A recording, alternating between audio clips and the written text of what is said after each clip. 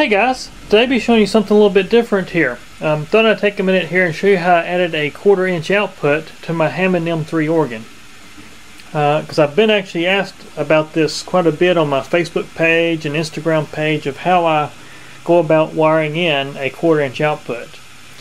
And I think the big confusion is on this one is that a lot of people don't understand the field coil speaker. So there's two different versions of the M3. There's the earlier ones, which is like what I've got, where you actually have a field coil winding on the speaker.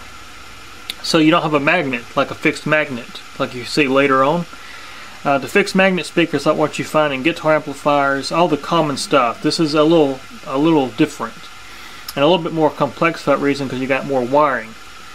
So what I'm going to show you how to wire this thing up for a 1/4 inch output, and just give you a good overview of how this works. So what we have here is I built my circuitry to make this all work, and in a nutshell what we have is we have a load resistor that takes the place of the voice coil of the speaker, because the amplifier lacks constant load. So this is a load resistor, so it just keeps a constant load on the amplifier. And that comes out through a resistor, a dropping resistor, and it goes through a coupling capacitor, and then out to a variable trim pot, which is basically the volume control for this. So it allows you to adjust the volume like a normal instrument, and it comes out to a 1/4 inch. So that's primarily what it is. It's a pretty simple circuit. But now the wiring is where a lot of people get confused on this, and I took some time myself to figure out how this thing wires up. So looking at the speaker, you got a terminal block down here, and so you've got a black wire. Let me zoom in here. You got a black wire, a yellow wire, and another black wire. The first black wire is actually one going to the voice coil, but you don't see anything connected. The yellow wire, you'd actually see a green wire connected even before this mod, and that green wire actually ties in that yellow wire, and it goes up to the back of this coil, this field coil, and comes back out on that black wire. And that black wire is actually one that goes to the voice coil, but you want to use the yellow wire there. And I'm guessing that there's probably some kind of inductor or something related to that field coil in there that interacts with the audio. I'm guessing. I don't know. Like I said, I don't know much about the speaker design. But anyways, the green wire that was there, you can see I brought it, disconnected it, desoldered it, brought it down, and I soldered in a new wire and shrink wrapped it, and that wire runs over here to my switch, my toggle switch, which allows me to select whether I want to use the original speaker or if I want to use the circuit board I've added here, my 1/4 inch out. And it's just a selector switch.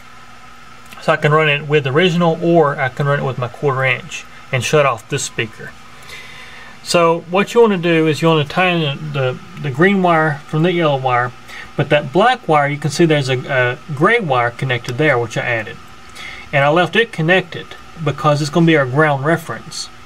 So I came off that ground wire and brought it down, and I made a ground reference on our load resistor there. You can see it right there, which also ties into our variable volume pot, as well as our ground on our 1/4 inch jack. And so that's how that works. So that the black wire, I don't actually disconnect it. I just leave it connected to that terminal block, and we just select which way the amplifier signal goes, if it goes into the voice coil or if it goes into the load resistor. So that's how it works. Pretty simple. But I will show you on the schematic drawing of what this looks like for those interested, as well as where I got the concept for this idea. And if we go to the service manual, you can see here this is a earphone wiring up if you'd want to wire up a headphone.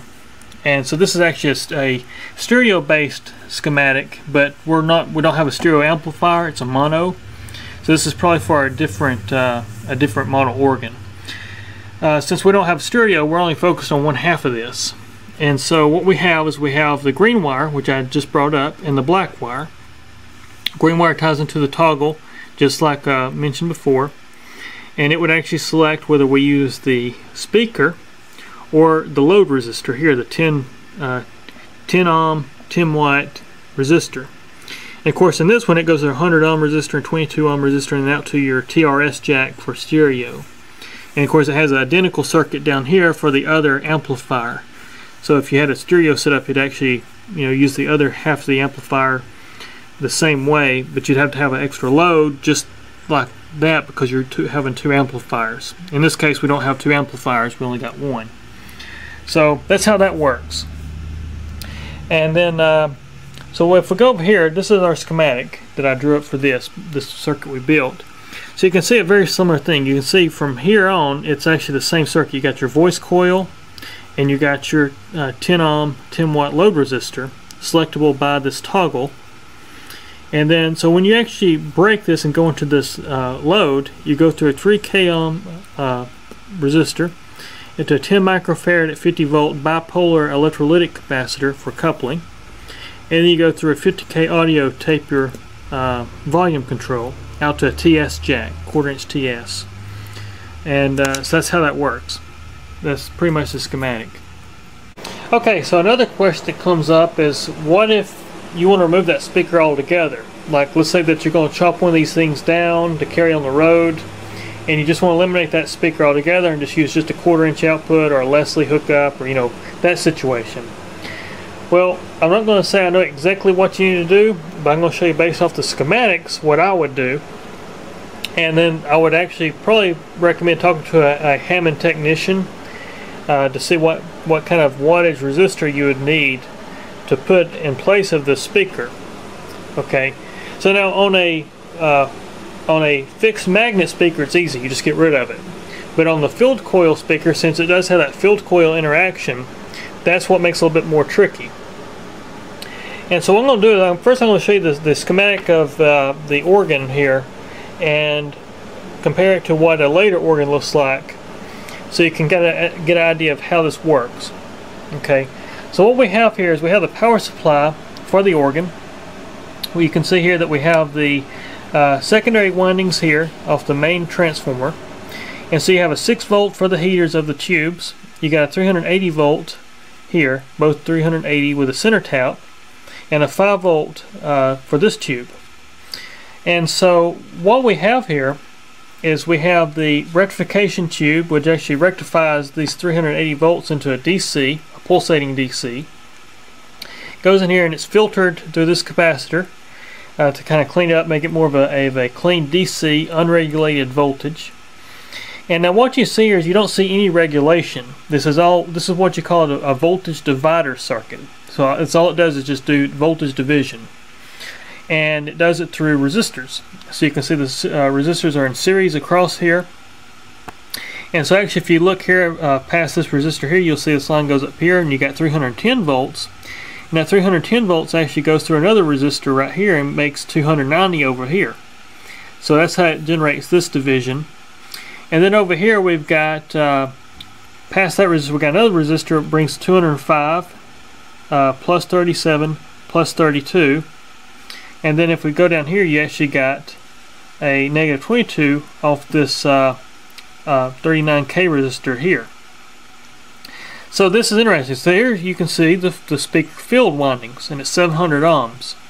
So in order to make this thing work without the speaker, you'd have to actually put a 700 ohm resistor right here. But this is where I say talk to the organ technician, because this is a coil, and sometimes coils are used for helping to clean up signals. So it may actually not be that you need to put a resistor there, but some kind of inductor to help clean that up.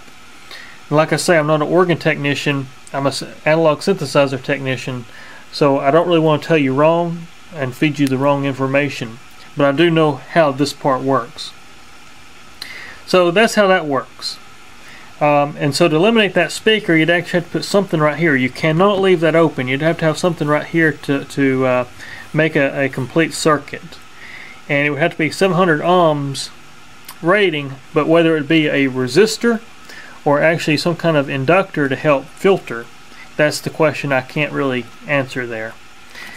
So if we go to the other schematic, this is a later model which actually has the other speaker, which you don't have to worry about because it doesn't have those field coil windings, but just to show you in schematic just so you can kind of see the differences. So you can see even the transformer is different here. You have, instead of having 380, you have 320. Same rectification circuitry, and basically the same design, except you see values change here. So you have 320 here. It goes to this resistor, comes up over here, you get 295 over here, which is then goes this resistor, you get 285. And then you got 205 here, 37, 32, so all that looks the same. But down here is where it's different. So you got, in place of where that field coil is, you got a 180 ohm resistor here. And then you've got right here the negative 22 right off this line here, instead of having to go through a resistor, 39K resistor.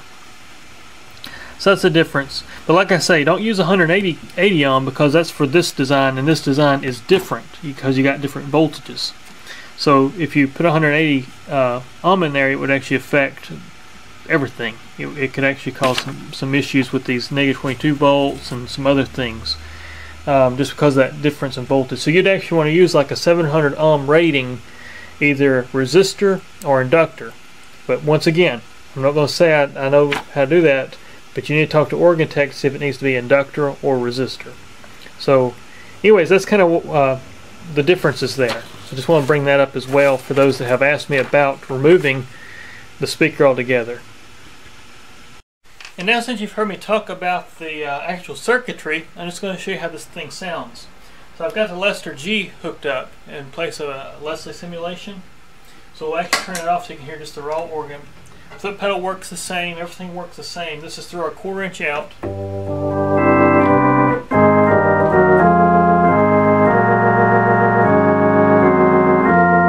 So we got plenty of volume control.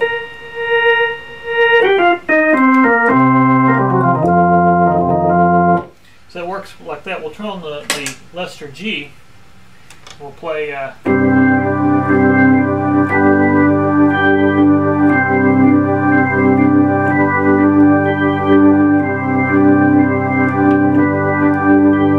little Kansas for you there.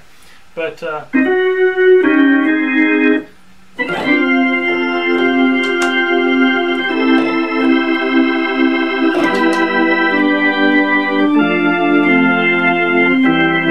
anyways, you can hear how that works. I'm using stereo outs of the Lester G.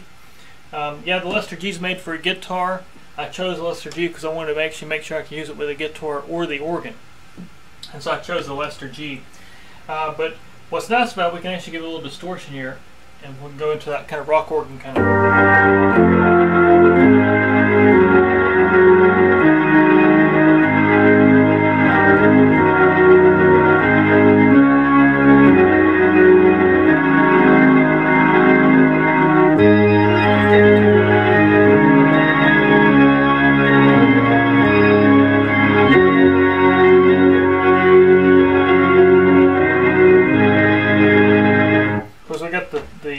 Bass pedals as well.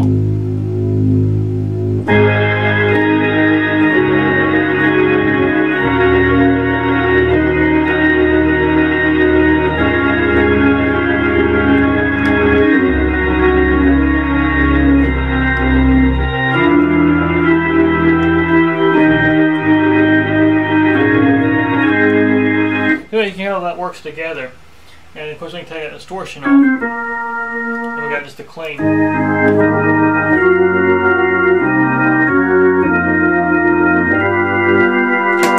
Original. Of course we can match that volume using our volume control of our Lester pedal. As you can see. We also got the percussion on this organ, which that's what I like about this organ. We can try on percussion. So without it, with it.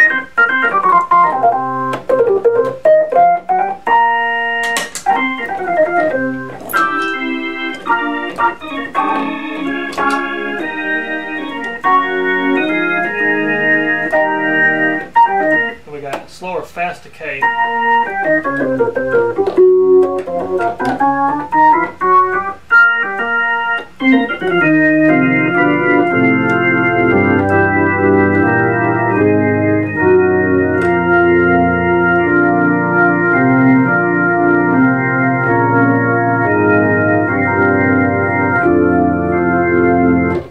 anyways, I just want to make a video going over the benefits of having a 1/4" output here. Let that big truck get by. But yeah, anyways, just want to take a minute here and show you just a little play with the 1/4" output with the Lester G here. And of course, with the 1/4" output, you can run this thing through phasers, you can run it through ring modulators, you can run it through anything you'd want to, and use it in other ways besides just an organ, contemporary organ sound. But yeah, guys, anyways, just wanted to come in here and make a video for you guys. Merry Christmas. This is probably the last video of the year. So Merry Christmas to you guys, and I hope everybody has a wonderful new year ahead. And I will see you next year. Take care.